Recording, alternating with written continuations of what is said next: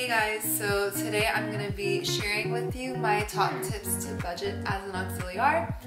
I was an auxiliar from 2018 to 2019, so I'm not doing it this year, but I do have a lot of tips that I used and also my friends that they shared with me of how we kept up with our budget and stayed within our boundaries as an auxiliar, because it can be kind of difficult at times. So if you're interested, stay tuned and don't forget to give this video a thumbs up and hit subscribe down below. I also have a lot of other videos of tips and like a day in the life of an auxiliar video and other things about the program, so make sure you check those out too. I'll leave links down below and I'll also like post links in this screen. But yeah, let's get right into it. My first tip would be to come with savings. Do not come with the bare minimum. Make sure you have enough money saved, not only because there are tons of expenses that you will have as soon as you get to the country. This will be like the deposit for your apartment, first month's rent, transportation to get to the city that you're living in, because a lot of times your place like not in the heart of a city but kind of in a pueblo, so how to get there and move your luggage and all of that.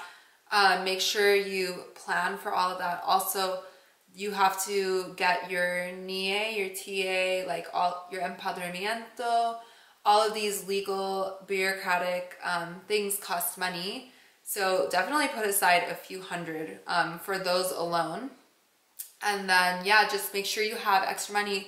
As soon as I got to Madrid, I was robbed. I was actually an auxiliar in Benidorm, which is Comunidad Valencia region.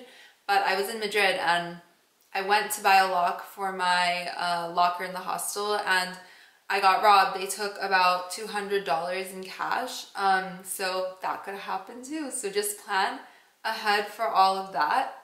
My second tip would be to get a credit card before you come to Spain or arrive in Spain.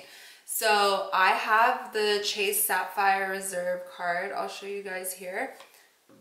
This is it, and it is actually one of the best credit cards for travel. This and I think the Capital one are really good. They have the Chase Sapphire Preferred and the Chase Sapphire Reserved. The Reserved is the higher one. I upgraded to that one. My credit score is good and I was able to get it. But do get one of those. You get double the points on travel and dining, I believe. And you don't have fees when you're in country. So that makes a huge difference, because if you're using a debit card or a credit card that isn't about travel, you'll get charged a lot of fees. Like for every transaction, when I use my debit card, I get charged $3. So make sure you plan for that and have a card that you can use. You will open a bank account when you're there, but also I'm earning points with this card. I got 55,000 bonus points as soon as I signed up. That paid for a full trip to Brazil, and now I have about 55,000 bonus points, or points that I've racked up since I've had it. I've had it for a few years, but that's another like almost $1,000 that I get just for having this credit card and using it. But also another note on that, do not fall into credit card debt. Pay off your credit card as soon as you get billed. Do not fall into debt, especially as an auxiliar, because it is really hard and difficult to get out of it. So just be careful of all of that. My third tip would be to sign up to teach English online before you arrive in Spain. So there are different websites that you can teach English online to kids in China. There's GoGo Kid, there's VIP Kid, and there's also one called Cambly, which is you have like conversations with adults who are trying to learn English. I would definitely say do that prior to coming to country, because you're going to be flustered, you're going to be in a new place when you're in country, so it's just easier to get it done at home in your comfort zone. You can get paid up to $20 an hour for doing that. You need a bit of a setup, a few props, and then yeah, they give you the lessons. You don't have to plan anything, you just have to kind of review them before you give the class, and you can make good money that way, especially if you feel like you're falling behind in your budget. And you also are your own boss in a way, so you can choose how many classes you're giving per week and put your availability every week, I think. I didn't personally do it, but I have a lot of friends who did. So definitely do that before you arrive in Spain. My tips for when you are in Spain, when you just arrive, find cheap housing. So yes, it may be nicer to spend an extra 100 euros and you live in this area that is a tiny bit nicer than the other one, but trust me, that adds up. And when you're only making, so in my region, I was making 1,000 euros a month. I know in Madrid you make 1,000 euros a month, but the other regions you make maybe like 700 to 800, I believe. So 100 euros a month extra just to like have a little bit nicer of an apartment or a little bit nicer of a location really could hurt you, especially if you're planning on traveling a lot. I would say save that money, get roommates for sure, 100% you need roommates. And yeah, find cheap housing is really crucial. Another tip for when you're there is don't travel every weekend. I know it's tempting because you have 3 days off, you want to go somewhere close or new every weekend, but you'll travel every weekend for the first few months, and then after that you're going to be bootstrapping. Like you won't have any extra money to even like go out in the city that you live in. So plan your trips, go the places that you want to go. I traveled a bunch when I was in Auxiliar, but plan them according to, like, maybe you have an extra holiday so you can take a 4-day trip instead of a 3-day or 2-day trip. Plan around like when you're getting paid and make sure you have enough money. Don't go and spend it all at the beginning of when you get there because you have savings or you think you'll be fine, because sometimes they're late paying you. Like when I was in Auxiliar, they didn't pay us for the first time until December. So we had to go 3 months without pay, which was pretty scary, but luckily I came with a lot of savings, so I was okay. But I know some people didn't and they were struggling, so just be careful of all of that. My next tip would be to go grocery shopping and meal prep.